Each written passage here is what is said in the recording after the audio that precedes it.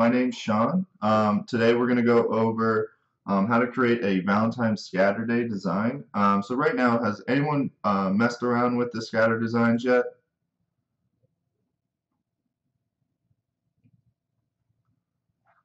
Okay, so we get about half and half. All right. So over here on our left side on the Corel draw, you're going to have this polygon shape. So if you're working out of a version other than X8, you might have this layout a little bit different, but we want to get to our basic shapes tool. Then when we click that, you'll see the tools come up, a toolbar pop up right here. And when I click on this, it will show you all these different shapes. So it already has a heart already made, so we're going to go ahead and grab that. And then we're just going to draw that, or just click, and as we pull, you'll see the heart getting larger and larger.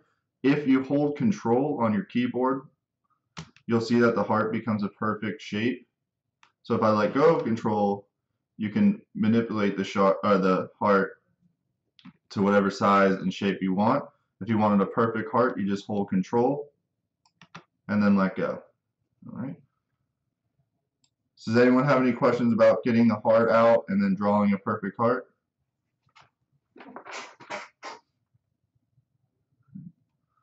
And don't be afraid to ask questions. We don't have too many people in here today, so if you guys want to see anything over again or have any questions, just type them out, and I'll be happy to answer.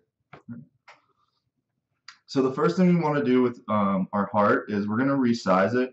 Now with the scatter effect, you got to keep in mind that, you know, we want to try to have the end result around anywhere from 9 to 10 inches. It can be a little bit larger, but we're going to try to keep it around that range. So our beginning heart, we don't really want it 7.2 inches because when we add the scatter, it's probably going to add another 4 or 5 inches around this heart. So then we'd be looking at a 11 to 12 inch design. So instead, we're just going to make this 5 inches. And you'll see that when this is locked up here, it'll keep this heart in proportionate, so it'll keep it 5 by 5. Okay. So we're going to go to our design wizard, and we're going to go to the place and fill tab. And this is how we're going to add our scatter effect around the heart. All right. So first thing we want to do is we want to click outside. We want to choose add stones. With the islands, this part we're just going to kind of play around with until you really get it down. There's really no right or wrong islands in here. The more islands you have, the larger your design is going to be. So for this one, we'll just start around 10. Contour, you can leave that on auto, or you can do around 0.09. So we're going to leave, we did our islands, our space, and our fill line spacing will stay the same. Our hatch angle we'll leave there, and we're going to leave this corner detect angle unchecked. All right. So we're going to come down to our effects area, and we have our decrease, count by, and our fade box. So we're going to fill these two out before we hit the island fill. So the decrease count by is just telling us that, so we decided we want 10 islands. So after each island, it's going to decrease the stones in that island by whatever we put in this box.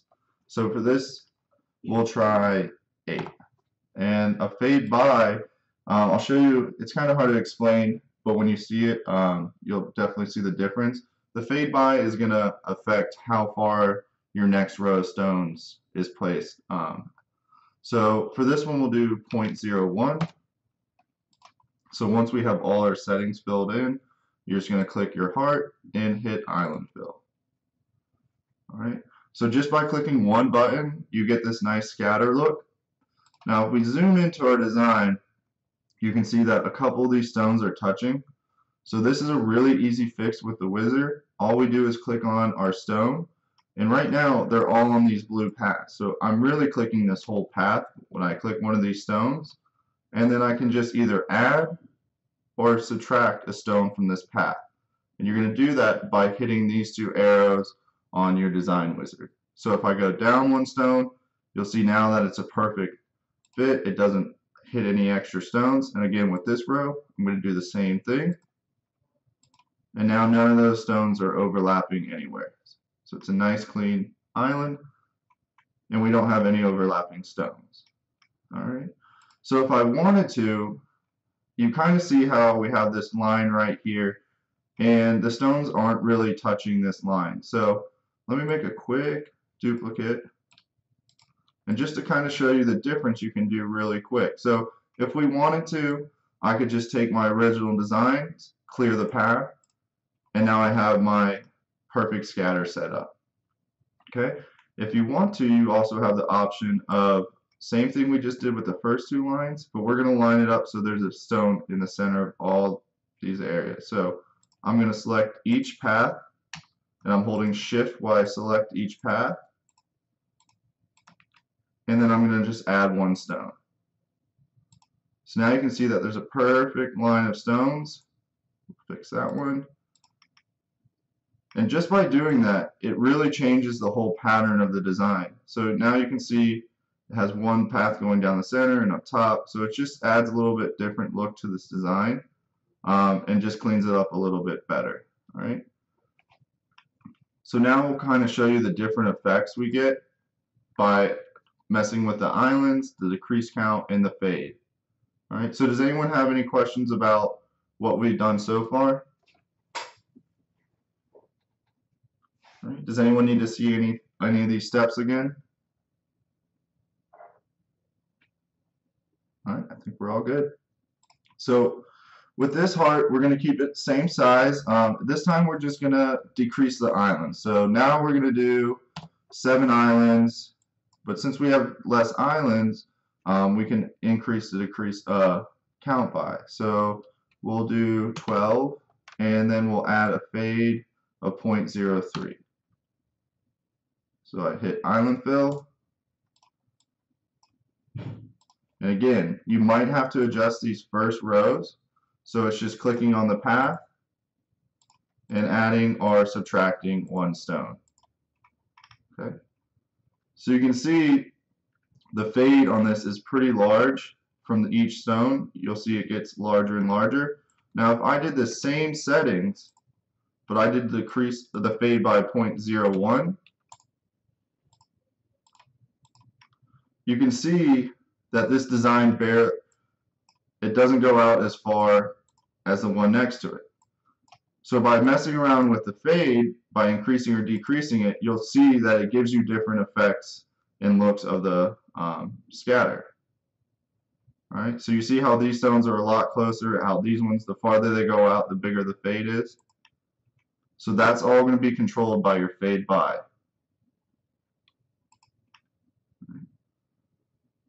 So does anyone have any questions about the fade by or how switching the islands can give you different looks?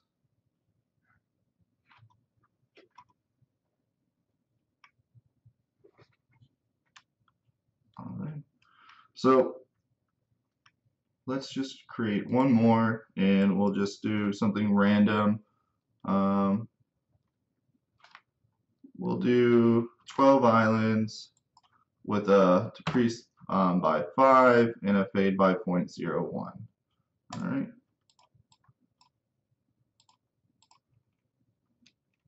So let's go back and edit these stones real quick.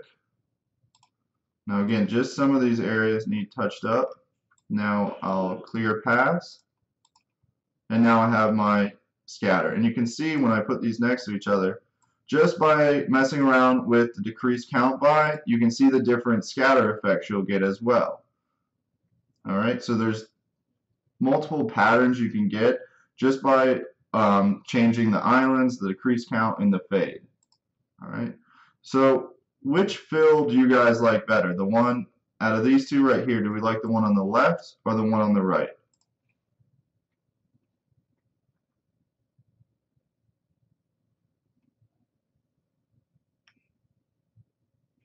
All right, I think the left has an overwhelming response, so we'll go ahead and proceed with the left. So I'll go ahead and delete these out of our way. Now from here, we just want to add our text. So we're looking right about now. This design is 8.5 inches.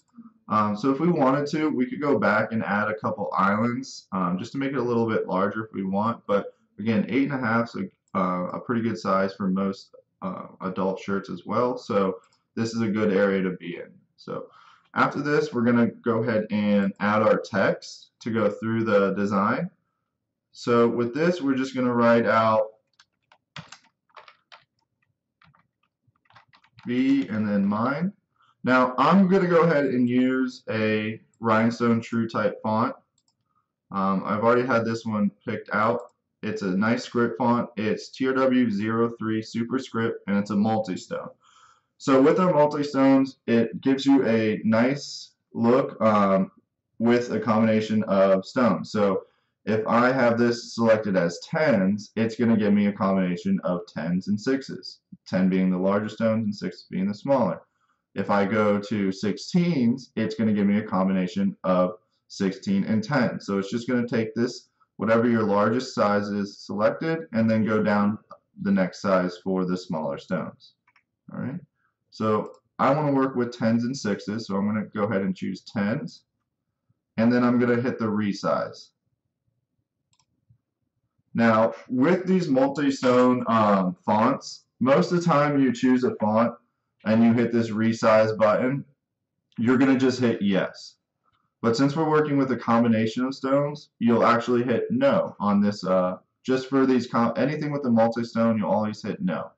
So when I do that, it's going to tell the wizard that these are all going to be perfect 6s. So when I come up here and check, they're perfect 6s, and then my larger stones will be perfect 10s. All right. So everyone see how we did that right there? All right. So the way this font, after we resize it, there's a pretty big gap between B and mine. If I were to go ahead and group this, it's 11 inches wide, and when I put it on top of my design, it just looks a little bit too spaced out for me. So what I want to do instead is just, before I edit this design anymore, I'm just going to scoot this mine, the word mine, just in a little bit, just like that. All right, so now I can go ahead and group it. It's gone down to 10 inches rather than 11, and now it's a little bit easier to work with in my design. All right, so let's go ahead and change the color, the background, and now we can see this a little bit clearer. So from here, it's just how you want this to look. You know, if you just wanted to design like that, we're good to go. But instead, I'm going to make a duplicate, and what I like to do is take our design, and let me move this one over a little bit. So right now we have the B mine grouped together. So if I take my heart and I go ahead and group that, and then hit P as in Paul, it will center my design. And then I'm going to go ahead and center my text as well. So I'm just hitting the letter P on my keyboard, and it'll go ahead and center that for me. All right. So once we have that centered, I can just, when I click on my design, my B mine, since it's grouped together, it's just gonna, you'll see this box come around to the design, the text. All right. So if I click on this arrow once it's already selected, you'll see these boxes turn into, you know, crooked arrows. You'll see the arrows up and down, left and right. We want to use the ones on the corners, and it will let us spin our design. All right, you guys see how we do that? So just the ones on the corners, we're going to go ahead and allow us to kind of angle our text so however we want. We don't want to use the ones on the sides or the top, because that's going to actually manipulate the stones at the end, and we'll have to resize everything. All right, so we're just going to use the ones on the corners. Go ahead and turn that a little bit, maybe a little more, and then we have our design ready. And we know that it's already centered. If you want to, you can always hit P again. You'll see it move just a little bit, and then you know that it's centered. So I'm going to go ahead and move it just like that. And then we have our design lined up. All right. So does anyone have any questions about the text, moving it or lining it up or centering your design?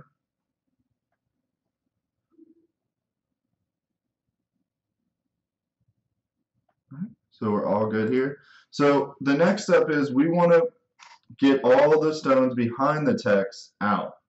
So using the wizard, does anyone know what tool we're going to use next to get all these stones, the blue stones, out behind the black stones?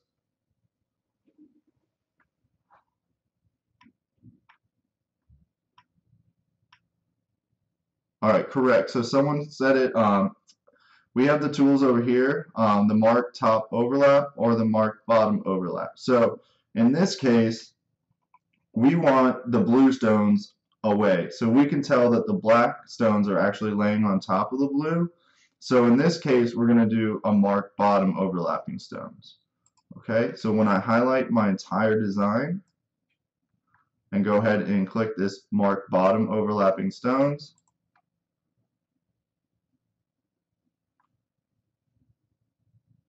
it's just going to run through here real quick, and then it's going to highlight all these stones red. So when it does that, you can see that it has all these stones actually selected right now. So if you don't click off anything, you can actually come up to this little arrow, this little X, and just grab those stones and move them away. And then just hit delete. And now none of these stones are overlapping anymore. All right. And since this is a scatter effect design, we really don't have to come back and worry too much about cleaning this design up. We definitely can. There's some areas that we can add some stones. But for the most part, this design is a scatter so that you're really not going to see those small little areas that can add stone. Right? So on your wizard, so someone asked where the remove stone is. You actually, once we do the mark overlap, or the mark bottom overlapping stones red down here on your wizard, so when I do that, it's going to automatically go through the design and grab all the stones that are overlapping. So once it does that, it actually has these selected right now. So if I go ahead and just grab that little X there, you'll see that mouse turn into a 4-point. That's telling you that I can grab this area. So I'm just dragging, clicking and dragging away, and then I can just go ahead and delete. Or if you do make the mistake, since this design, we don't have any red in this design right now, say I clicked off of it after I changed my stones, or I did the mark bottom overlap, well, I can just click on one of these stones, these red ones, and my designs group, so I'm going to ungroup it first, then click on one of these red stones, and I can select all the same color. So now it's going to select all those red stones again. I can pull away and just delete. So if you do make the mistake of clicking off right after you do one of these mark overlaps, mark top or bottom, just go ahead and grab one of the red stones, select all, and then you can delete again. All right. So from here, we're really just adding the finishing touches to the design. One easy way with the heart or the scatter to add another effect is just by changing the colors. So right now we still have our text grouped together.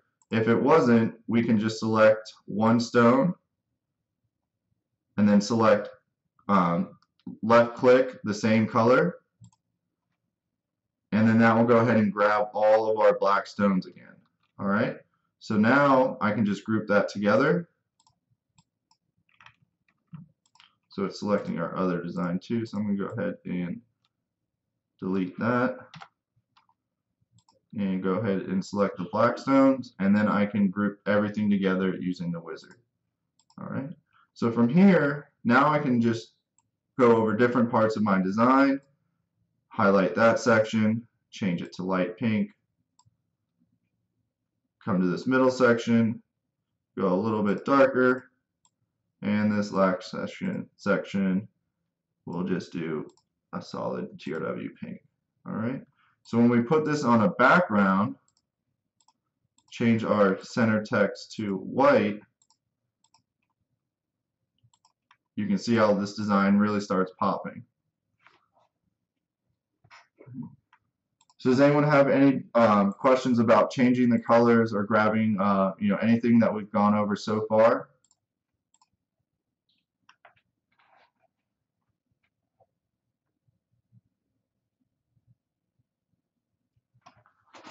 All right, everything's good. All right, so I mean that pretty much completes our scatter effect design. From here, you can just run through and create the templates, and then it will separate everything for you, and then you can go ahead and send it to your cutter. Again, since this is grouped right now, I can select my design and go ahead and change all this back to one color if you want. Whatever you think looks better, from this point, it's just changing the color. So someone came in late. We're going to have this video up very shortly. We'll have it up by tomorrow. And we're actually going to do some type of Valentine's Day giveaway with these scatter designs. We've created a few extra ones. So you guys definitely make sure to look for that on our Facebook. We're going to go ahead and do a voting process, and we're going to go end up giving away one of these scatter designs for free. So pay attention to that the next couple days on Facebook, because there's a few different options we have, and I think there's going to be about 3 different options, so you guys can vote on which one you like the best, and we're going to make that available for everybody for free. All right. But again, this webinar should be listed no later than tomorrow. So if you did come in a little late, you'll definitely be able to view it again. But does anyone need to see anything else? We can go over, the scatter effects, the fonts, anything like that. Again, we still have a little bit of time left, so I'll be happy to go over anything.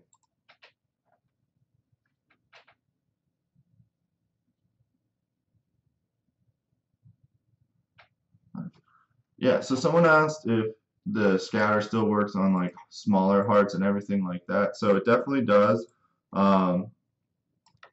So let's go ahead and we'll do just a smaller design. So again, this heart now is only 3 by 3. So sometimes when you work with scatters, some of the errors you might get are, let's just say we're only doing 8 islands and we're going to decrease the count by 15. Well, sometimes when you do this, you'll start to get a couple designs like this, and then you'll start to see these extra rows behind it that are completely filled. So what that's pretty much telling us is that the decreased count is too large. So if we change that and we do the same design, this time we only decrease it by, let's try 8. Now we don't run into that same error. So if you guys are getting the different results and you're getting, full rows of stones afterwards, that's just because this decrease count is too high. So you'll just have to change that, and you'll start to see that you'll end up a design more like this rather than extra rows behind it. All right.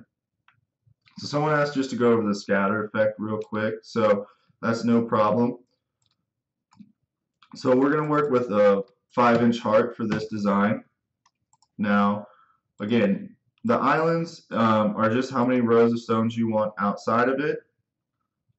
The decreased count is by how many, if we have 8 islands, whatever this is going to decrease each island by 8 stones. So by the last stone, it's going to be decreased, almost by 64 stones. All right, so that's kind of what those tell us. And then the fade by is just how far each of these next rows are going to fade. So the bigger the fade, the bigger the end design is going to be. So let's just do a couple examples real quick, and we'll make all the starting hearts the same size, but just change the fade, the islands, and the decrease just to see the different kind of scatters you can really get.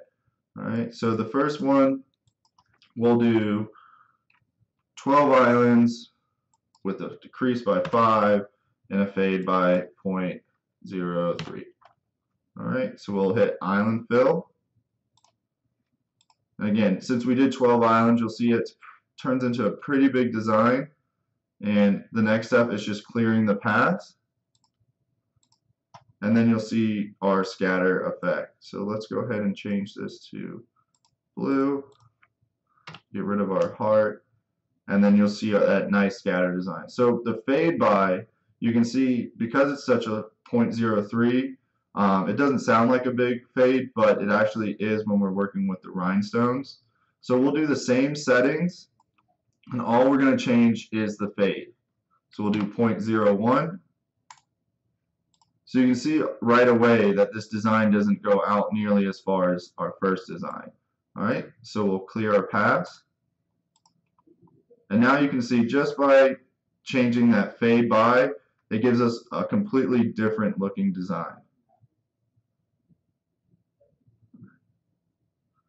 So the last one, let's do the same thing. So to clear the paths, when we create this design, and we went over this in the beginning too, when we first make this design, this first row almost, not always, but will need to be edited. So if you click on a stone and then add or subtract 1 with these arrows, you'll make that a nice shape. We won't have any overlapping stones. You can see on this one too, they're touching just a little bit. So we'll just subtract 1 stone, and now you have a nice clean look. All right. So once we clean up our design, we can go ahead and highlight our entire design. So the next step is clearing paths from the selected object. So these islands that we created are all on paths. Those blue lines between the stones, those are called paths. So we want to get rid of all those. So we just come and click this clear button, or the clear islands, or clear path, sorry. Just left click, and then you'll see those blue lines disappear. Now I can manually grab any one of these stones and edit it if I wanted to. Right. So just like that, and if with this design, it will keep the original heart. So if you wanted to, bam, you have a nice multi-deck design just like that. No editing involved, and it's ready to go. All right. If we want to make this 3 colors, I can just grab each side, add a color, and now this is a 3-color stone design along with a multi-deck heart, so a vinyl heart. So does anyone have any more questions about the scatter effect or any of the tools that it involves?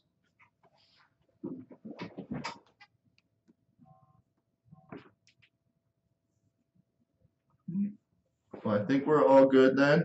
Thank you guys for all coming. Again, this video will be edited and we'll get it up as quickly as possible. And don't forget, we will be voting on some of these designs in the upcoming. I think we're going to try to get it all done by this weekend so we can get that design out to you guys by a few days early so you can start making these for Valentine's Day. So make sure to check Facebook later today and start voting on that design. And then this video again will be up hopefully tomorrow. But thank you guys so much for attending. If you guys have any other questions, go ahead and give us a call at 941-755-1696 or shoot us an email at info@therhinestoneworld.com. Again, this was Sean, and thank you guys for attending. Hopefully we'll see you guys soon.